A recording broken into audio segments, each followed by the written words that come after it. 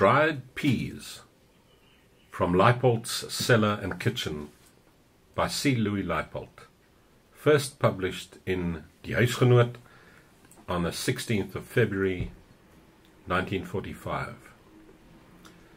Dried peas, like other dried pulses, need to be prepared in a completely different manner.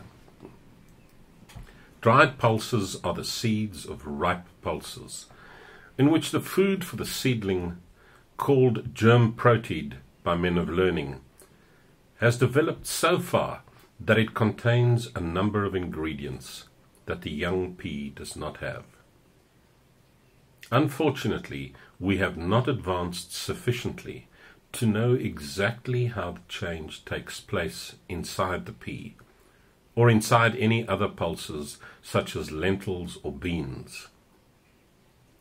For the cook, however, it is enough to know that such changes have taken place, and he does not need a chemist to point this out to him.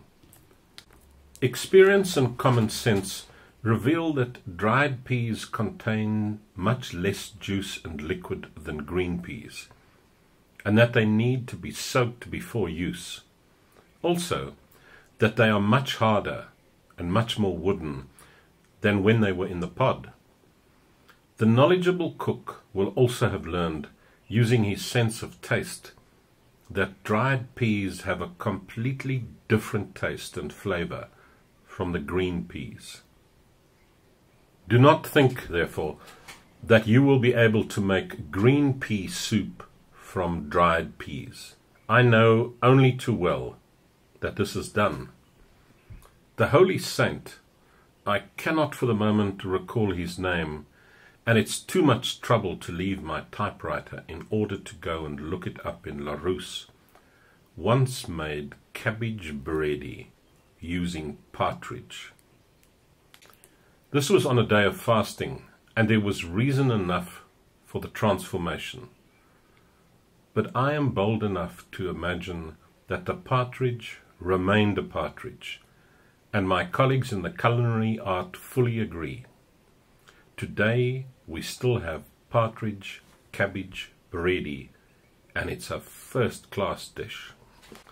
I'm only trying to say that you cannot make a green pea soup from dried peas, even if you call it, colored as it might be with spinach juice or one or other green coloring from the chemist, potage sans chemin.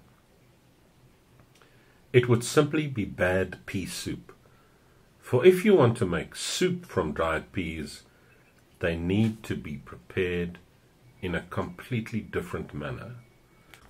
Not that I wish to compare the two. No good cook would do that, for he would know that every food has its own characteristics, and that it is unfair to compare one dish with another.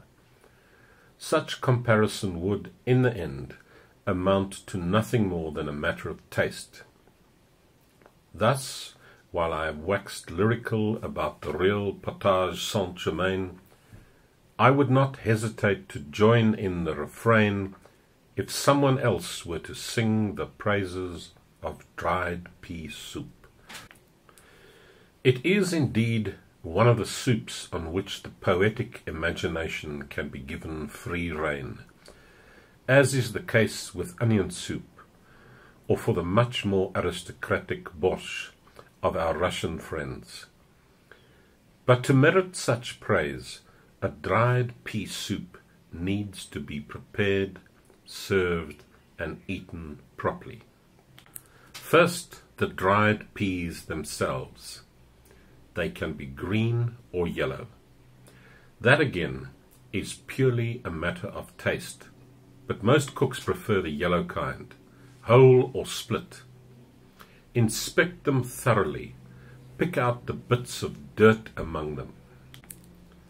Then put them in cold water and wash them thoroughly to remove any dust that may still cling to them, at the same time selecting those that have been eaten by weevils and are spongy, to be fed to the chickens.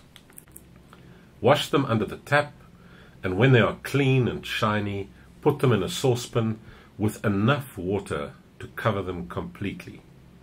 Leave them to soak for a few hours.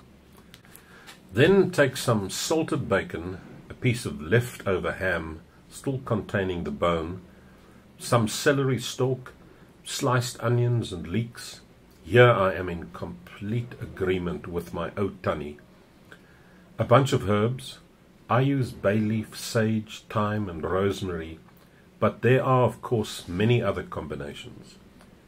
White pepper and a small teaspoon of brown sugar.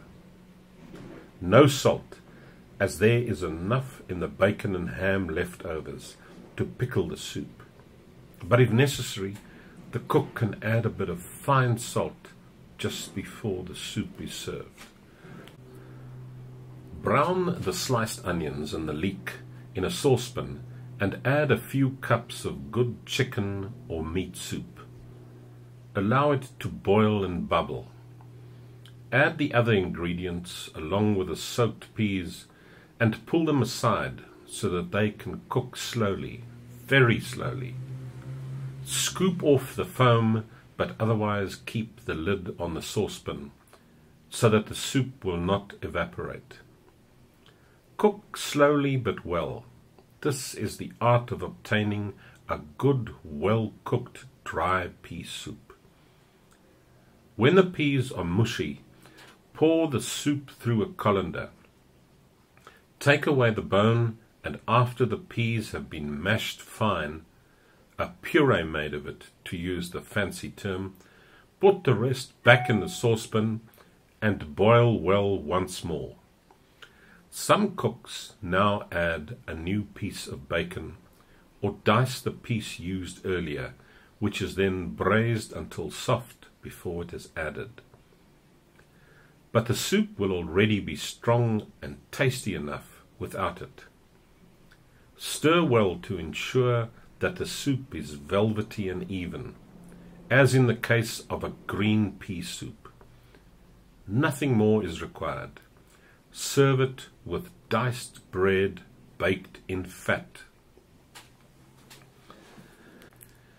Ja, nee, says my Otani. The Bernardis like a klitzel. Say something about the klitzel. This is true.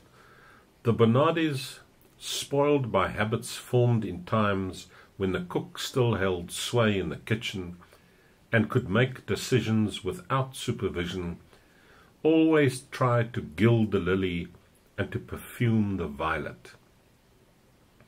I add this purely for the sake of interest, for, as a connoisseur, I consider it to be unnecessary, even unartistic, to further enrich dried pea soup that has been properly cooked with good bacon and ham bones. But those who insist on having their soup so strong and tasty that they require nothing further to eat might like a klitzel.